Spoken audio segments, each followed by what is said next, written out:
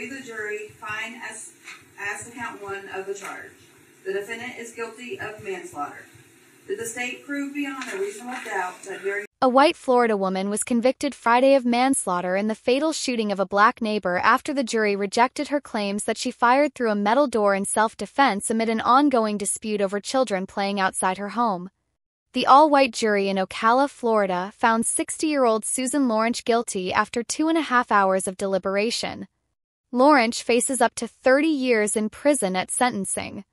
She had claimed self-defense when she fired a single shot with a .380 caliber handgun through her front door on June 2, 2023, killing 35-year-old Ajike A.J. Owens.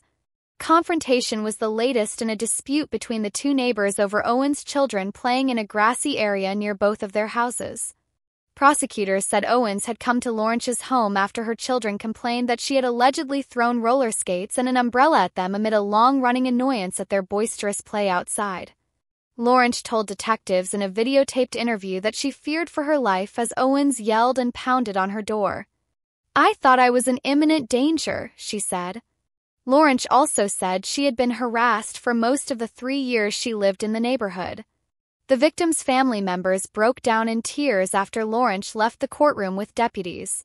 She showed no reaction or emotion when the verdict was announced. Circuit Judge Robert W. Hodges did not immediately set a sentencing date but ordered a background report to be done on Lawrence. Anthony Thomas, an attorney for the Owens family, said they would push for the maximum 30-year prison term. Owens' mother, Pamela Diaz, said she took some solace from the guilty verdict. "We've achieved some justice for Ajike. My heart is a little lighter," Diaz told reporters outside the courthouse. "This has been a long journey to get to this stage, to get to this verdict. I find some peace with that verdict." State Attorney William Gladson, whose office prosecuted the case, said it was a tragic reminder of the consequences of gun violence. The defendant's choices have left 4 young children without their mother, a loss that will be felt for the rest of their lives, Gladson said in a statement. "While today's verdict can't bring AJ back, we hope it brings some measure of justice and peace to her family and friends."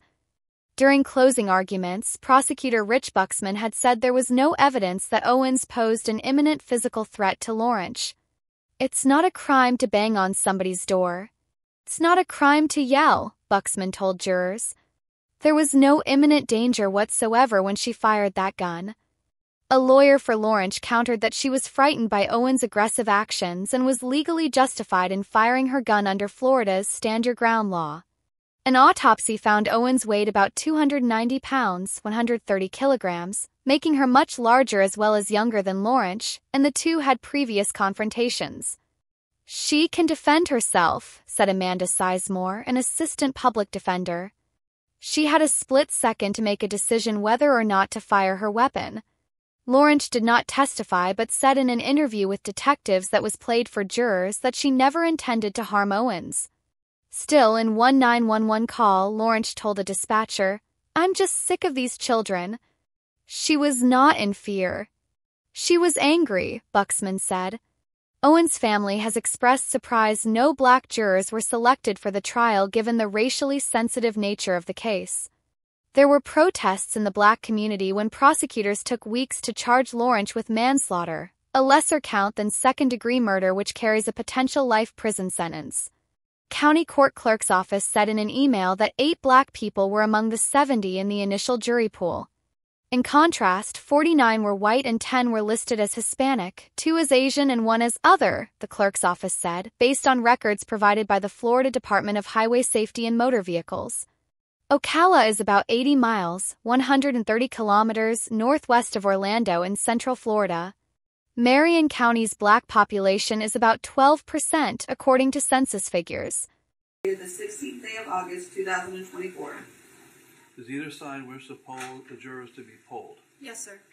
Madam Clerk, please poll the jurors by number only.